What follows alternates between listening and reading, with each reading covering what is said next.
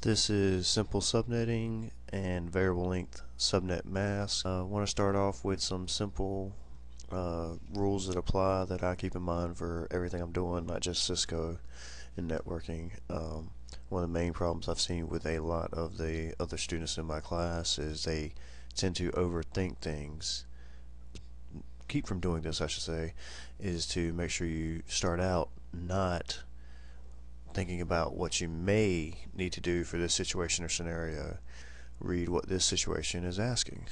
See what the scenario itself is needing and asking for. It'll save you a lot of time and headache. Of course, once you begin to read the scenario, that's when you'll start to figure out what you need to do or want to do. Starting off with the subnetting, this is the way I look at it. I do a lot of this in my head, and I've had a lot of people ask me what I'm doing to be able to have 0 bits for whatever reason. Equates to all zeros. For every 8 bits, that is 1 full octet, or 255 in that octet. Okay, this is the address I'll be using for my example today: 192.168.10.0 with a CIDR notation or slash notation of 24. Alright, so just looking at that, we know our subnet mask, our classful subnet mask will be 255.255.255.0. Okay, and this is another little tool after you do it a couple times, you'll start to memorize these and everything like that after you've done it 20, 30, 40, 100, 1,000 times or whatever. Once you start to go into an octet, the first bit, what you'll be doing is you'll be counting by 128, and the subnet mask will be 128. 2 bits you'll be counting by 64, the subnet mask will be 192, so forth and so on. Also, if you notice, if you're decent with binary, you'll notice that these are your binary notations. Starting from right to left, you start out with 1, 2, 4, 8, 16. So for your first bit into an octet, you're counting by 128, so your subnet mask is 128. Your next bit, you're counting by 64, so your subnet mask is 128 plus 64, or 192. For 3 bits in, you're counting by 32. Subnet mask is 192 plus 32. Of course, that's 24. 224 plus 16 is 240. 240 plus 8, of course, is 248. Plus 4, 252. Plus 2, 254. Plus 1, 255. Or just simply remember them. Okay, so let's get actually into the variable length subnet mask.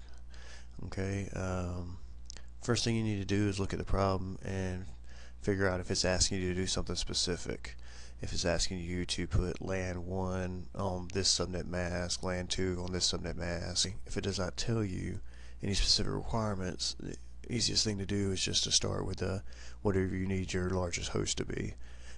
Variable length subnet mask, so far I've seen, is a lot easier to do thinking from the host perspective, as opposed to trying to do a normal subnetting and using network bits. So I always start with the largest host. It makes it easier to keep up with the counting and everything like that. Okay, remember, don't start thinking until you actually read what the scenario is asking for. Okay, you're given the address 192.168.10.0 with a classful subnet of 24. You have this entire IP address to use. What you want, your boss wants you to do is, he has 2 departments that need 50 hosts each, 2 departments that need 25 hosts, 2 departments that need 10 hosts, and you have a file server LAN that has 2 servers on it, so you need 2 addresses for that. Okay, and of course you need addresses for all the connections to from all the different LANs to a central router. Each department and the server LAN has a router that is connected to the central router. So what you're going to do is take into consideration, does this include the actual interface connections for your router, or do I need to include one for that, however many addresses you would need for your routers, depending on how many routers you have on that network. We're just going to go ahead and say that this one, it's just two servers on the same LAN, so you just have to keep in mind that's going to be connected to a router, so you're going to need a IP address, a host address for the interface to the router. So alright, let's start off with LAN 1. Since we said we need to start with the largest, we'll just say LAN 1 is the largest. Once again, we're starting off with 192.168.10.0. So we need 50 hosts. The way we find that is 2 to what power equals 50. Well, 2 to the 6 is 64. This is another shortcut. You see, 2 to the 6, 64. There's a 6, there's a 6. So 2 to the 6 equals 64. Usable host address, you have to subtract 2 for the network and the broadcast. So that leaves you 62 usable host address, which we only need 50, so we've got plenty. Once again, there are 32 bits in an IP version 4 address, so we take, the way I do it is I take 32 minus 6 gives you 26. So that is your subnet mask for this LAN. So your IP address is 192.168.10.0. Okay. Next part of this is to find out what you're counting by. Just 26, which was our subnet mask now, and the classical subnet mask would be 24. So that gives us 2 bits. So that puts us 2 bits into the 4th octet. And as I showed you before on the little cheat sheet up here, 2 bits in gives us 192, and we'll be counting by 64. So that helps. 2 bits in, you're counting by 64. So once again, 26 minus 24 is 2. So you're 2 bits into the 4th octet, which gives you a subnet mask of 192 in that octet, in the 4th octet. So we know the other 3 octets are full because we got 24. Once again, we're counting by 64 because we're 2 bits into the 4th octet. So your next usable network starts at 192.168.10.64. See, I didn't put any kind of subnet mask on here. That should help alleviate any kind of confusion. Okay, so start with the next LAN.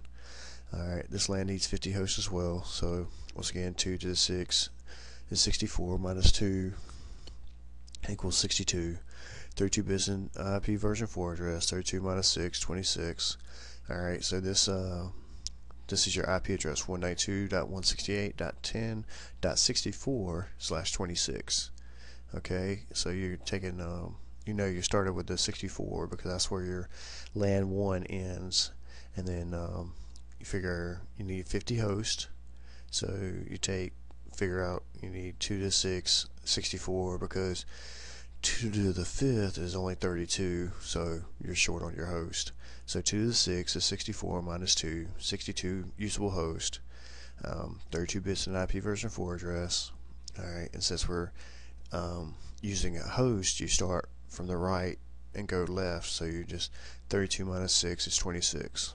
Okay, for the second part of this, you got, once again, you're 2 bits into the 4th octet, so your subnet mask is 192, and you're counting by 64. It's pretty much the same as the one before. Like I said, remember, start to pay attention to your outcomes, because you should start to notice patterns, and you'll just start memorizing instead of having to actually work them out every single problem. And you can see a /26 and realize automatically that it's you're going to be counting by 64s, and it's a 192 subnet mask, or vice versa. You see a 192 subnet mask, and you can say that's a /26. I'll be counting by 64. It all works back and forth. But so what we do is we start out with 192.168.10.64 for the beginning of this network. So the next network will start at 128.64 plus 64 is 128. Okay, so your next network, LAN 3, starts at 128. You only need 25 hosts